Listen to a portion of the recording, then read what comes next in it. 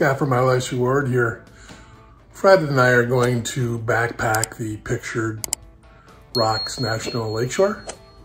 And it's going to be several nights, I think 4 nights, 5 days. And so we're gonna have to pack in everything, our sleeping arrangements, food. And so I have it all laid out for you and I'll go over it. Before going through the backpacking items, let's just look at the route. The planned route is from Grand Sable Visitors Center to the Munising Visitors Center, 42 miles as planned here. Day 1, that Grand Sable Visitors Center will be to the first campsite of the Sable East campground. And a little shorter day, 6 to 7 miles. And then that campground to the Pine Bluffs campground. This will be our most miles in any day.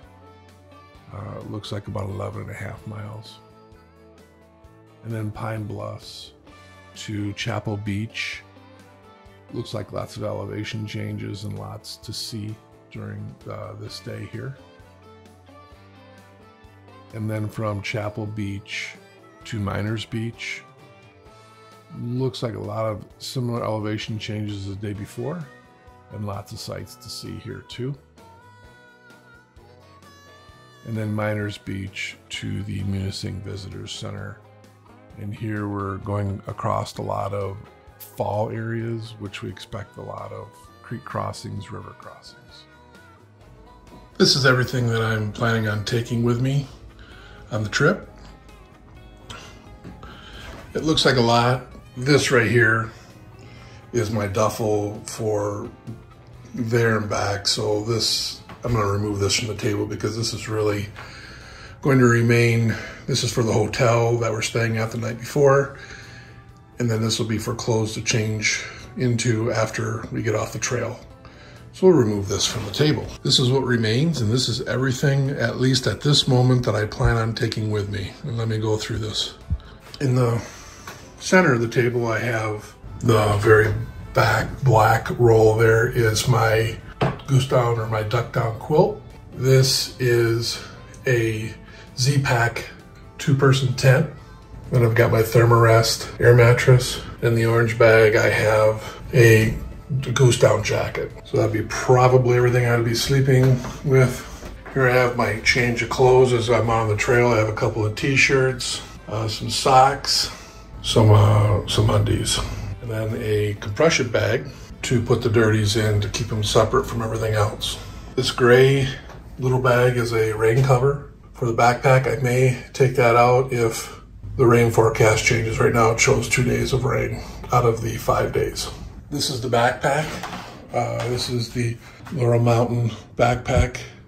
I think it's the Exodus. That's what I used on the shorter shore trail. This portion here is more or less the kitchen.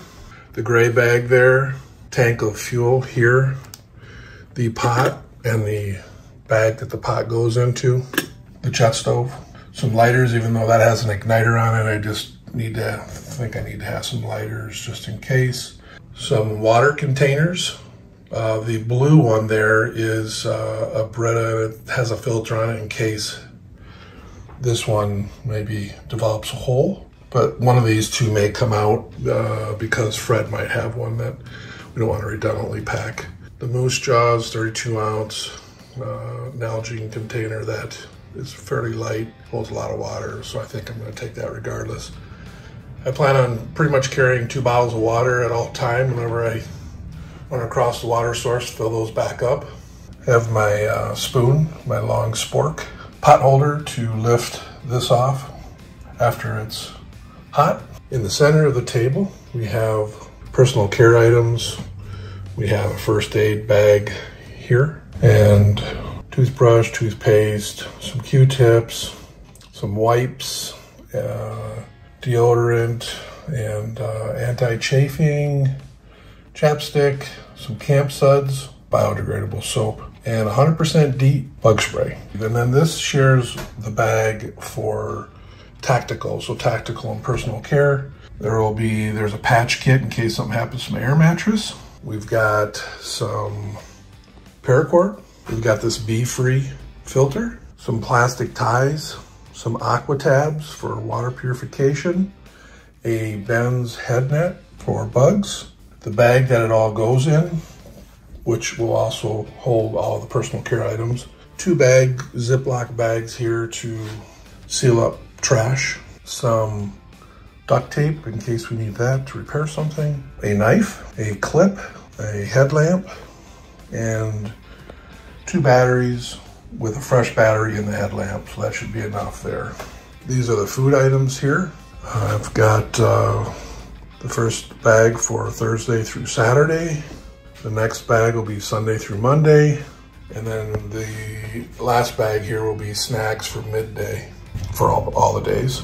Over here, the red bag will hold all of the electronics. I have a solar battery bank, some various charging cables to charge everything up, 2 additional battery banks here, and then the GoPro camera, some storage, Pelican storage for the micro SD cards, and a tripod so I have a snap mount so I can move very quickly from what will be on my chest to either a tripod situation or a selfie stick. Next, I'm going to show you the spreadsheet that shows all the items listed and their weights and how I divided it up. In exploring the spreadsheet a little bit more, what we have are 3 sections. We have base weight items, we have non-base weight additional items, and then you have other supplies that I'm either wearing or installed on me, like camera mounts or that sort of thing, hat, anything that I'm wearing. We go to the back of the top here. These are the things that you saw all laid out on the table, like my backpack, which is a Mountain Laurel Designs Exodus. I have it categorized just in case I want to see, you know, how much weight do I have to my gear, my shelter, my kitchen stuff, that sort of thing. You can see the category here. I put the weight in ounces, and then I have a formula that converts it to pounds. And then whether I include it or not, sometimes, well, I think I might want it. And then maybe at the last minute, it was on the list, but because it's not going to rain 2 days, it might only rain 30% chance one day, I won't put the raincoat in, or I won't put the backpack rain cover in, that sort of thing. And then I might have some additional notes off to the right. So as I move through this list here, we've got just under 12 pounds of base weight. And you can see here, I said no. There are some few things that I said that I may or may not take. Well, I didn't choose to take the Q-tips, the carabiner, the deodorant, the backpack ring cover, and that was in the base gear items. So that saying no here subtracts this weight off of this total down here. So my base weight was just under 12 pounds. And then I go into the next section, and my non-base weight items like my clothing or jackets or that sort of thing are all here. My food, and there was one item here that I chose not to take, and I was going to take my ear pods, but I chose not to, so I said no to that.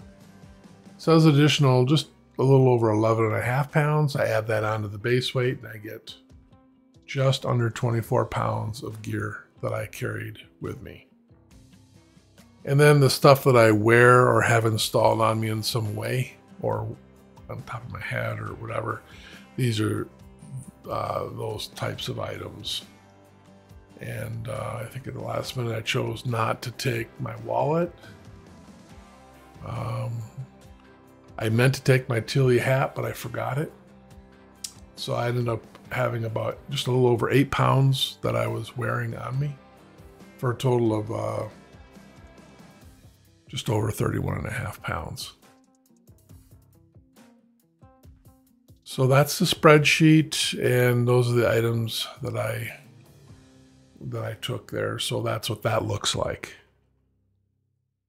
As I mentioned earlier, Fred is on this trip with me, and this was his idea. Fred prefers to hike and backpack versus my preference to paddling. We did paddle the Michigan Inland Waterway during the month of May, which has yet to make it to video. You'll be seeing it out in the future. And this was Fred's concept, the Pictured Rocks National Lakeshore. I took the route out of All Trails. I exported it out, and then I imported it into Gaia GPS, and using recreation.gov's website to see what campsites were available and what we could reasonably do each day. I planned out the different campsites where we would stay each night, and then made the day 1 through day 5 route plans. That's kind of how I went about doing this. So I just wanted to give you an idea of how I went about getting this trip and getting the GPX track and actually planning the trip. So at least you had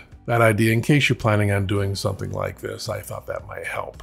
And with that, I would like to thank you for stopping by the channel and checking this video out. This will be 5 additional videos, day 1 through day 5, that will show the backpacking hike. And each day will be in its entirety. It will be sped up to help with time, but it will show you every part of the trail. So that's the plan. So until next week, take care and thank you.